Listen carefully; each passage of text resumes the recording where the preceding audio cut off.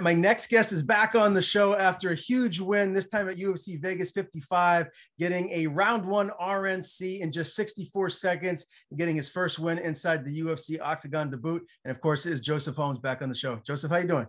Hey, man, I'm awesome, man. Thanks so much for having me.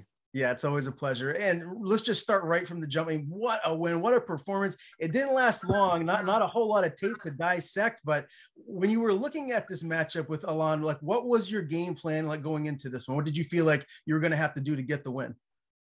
Like I was definitely going to have to get that jab established, not hesitate and not be afraid of his power. Just kind of just throw my jab.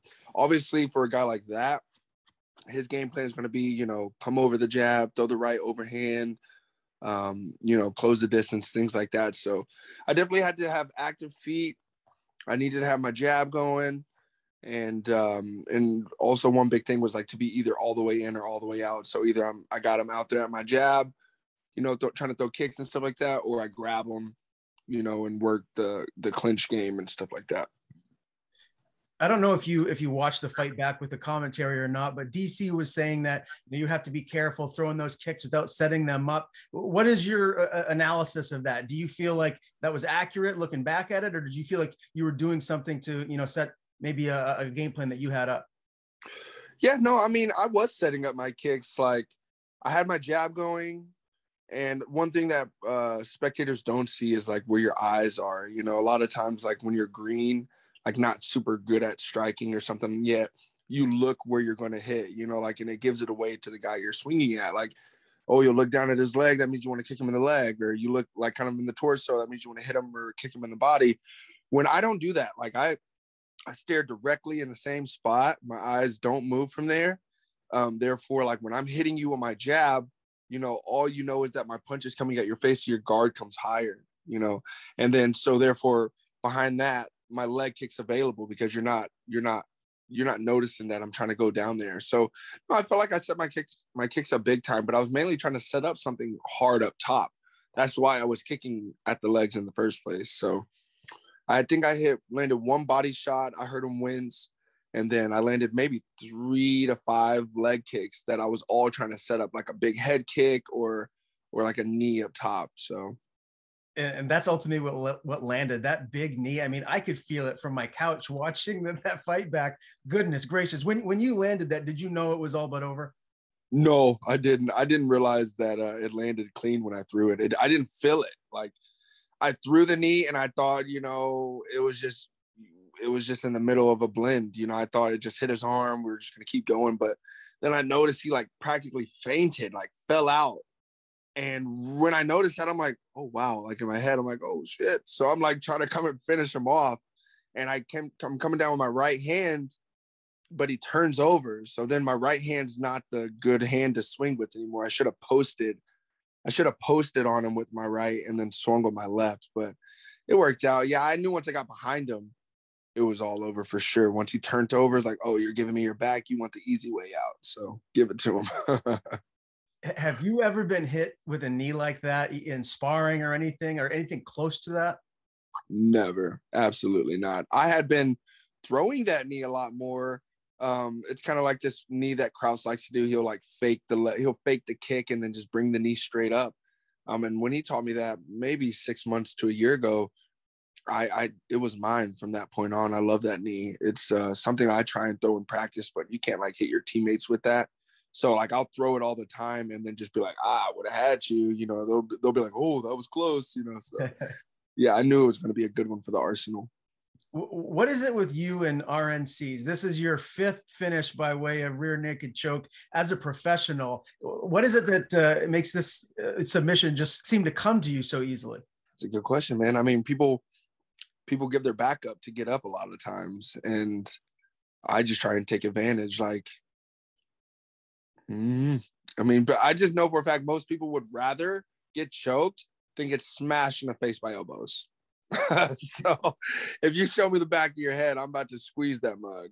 Yeah, fair enough. Okay, that's a great answer. Well, as I said earlier, Joseph, this was your first official win inside of the UFC octagon. What is that feeling like, man? Because I know this is a long time coming. It has to feel pretty good. It feels amazing, dude. It feels awesome. Like it's like a dream come true. Like I'm living a dream right now. Like my dream wasn't just to get to the UFC. It was to get here and start winning and become a champion one day. So that was like my first official step towards literally making my entire dream come true. Like, now I'm officially on my way to a belt. It doesn't matter how long it takes. I got my first win. Now we're headed in that direction. How'd you guys celebrate afterwards? Did you just go out and have some good food, or was it more of a low-key night where you kick back and watch the rest of the fights?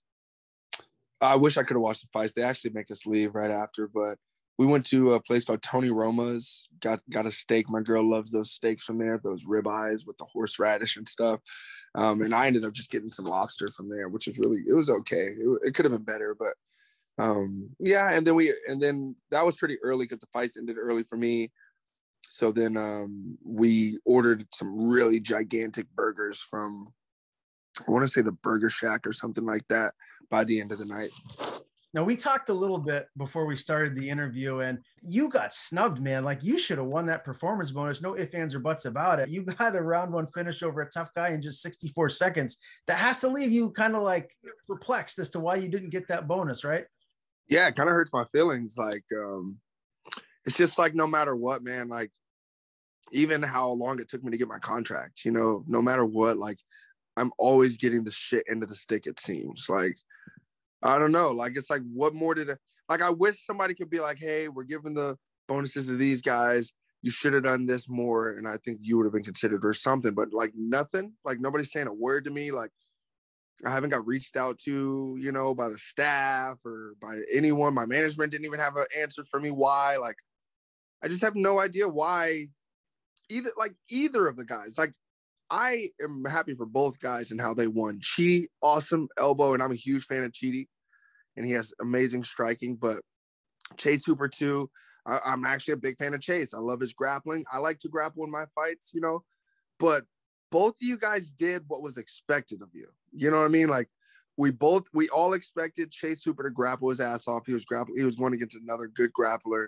so we both expected them to grapple their ass off, which is what they did.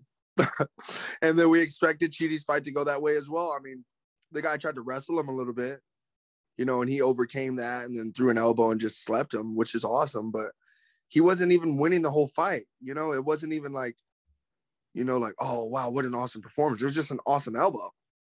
So I have no idea, man. I have no idea I don't know who chooses it.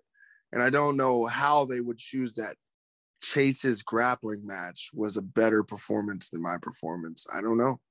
And I don't know who to tell it to either, because I would tell it. If I knew who to say something to, I promise you I would say something to them. But I don't know, man. It kind of hurts my feelings. Nobody's ever just like, I don't know. It just feels like because of the names, like, these guys are already established fighters with bigger, big-ish names. I feel like that's kind of how they're looking. And since I'm so new, they just completely overlooked me. Yeah, I'm with you 100%, man. I feel you got robbed. You definitely should have got one of those performance bonuses. Does this even like leave more of a chip on your shoulder or a bad taste in your mouth to get back in there and make even bigger of a statement your next time out?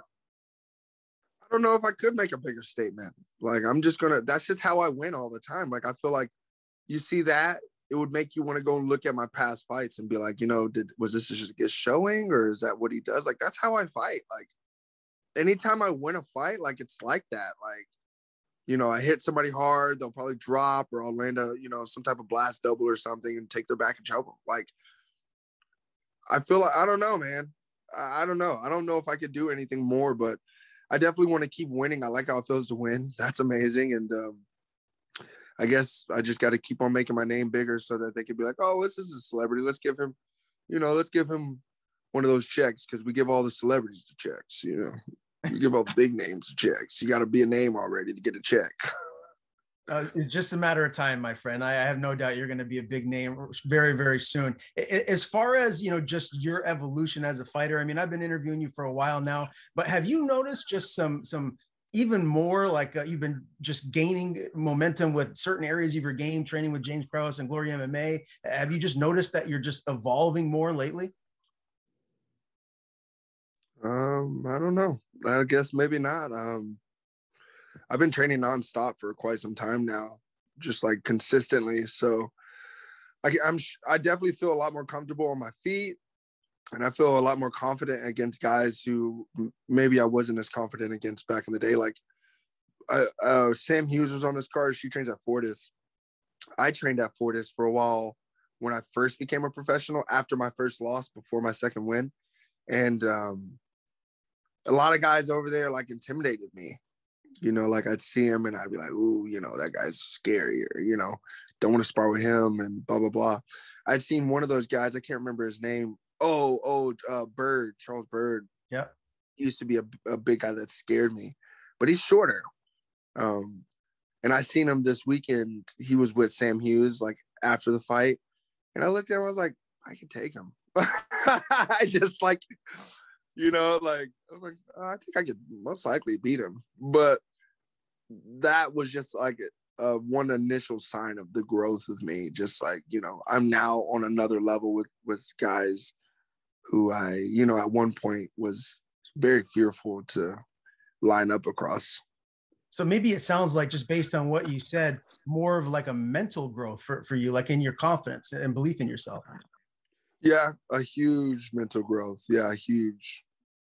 That's fantastic, man. I can't wait to see what is next for you. And I did see a report, it was not a report, it was an article that came out, Bleacher Report. They were saying that they felt your next matchup should be a guy that fought on this very card, who beat Eric Anders, albeit that was a very controversial decision from what I take, Jun Young Park. Does that matchup interest you? Did you see him fight at all? And do you feel like that could potentially maybe be next for you?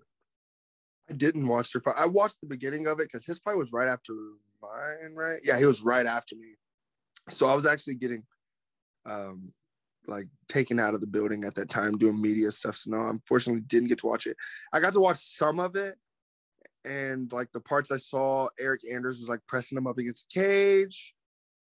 I don't know if he scored any takedowns or anything, but that's just kind of what I saw. It looked pretty boring to me. But I mean, Eric Anders is more of a brawler. So if he's pressing you against the cage, then I'd probably have taken him down and choked him. So I don't know. I'd have to see his stuff. Oh, I did see one thing. He beat this one guy who's pretty intimidating to me. Big old African dude who Jamie Pickett also fought. Damn, I can't remember his name. Stocky African dude though, and he's very subtle with his celebrations. Like he kind of does like a women's style bow, like after he wins, like a curtsy. He kind of does like a curtsy after he wins. But I remember seeing that guy, and that the guy you're talking about fought him, and I think he beat him. Yeah, Nchukwi, Tafon Nchukwi. Tafon, yeah.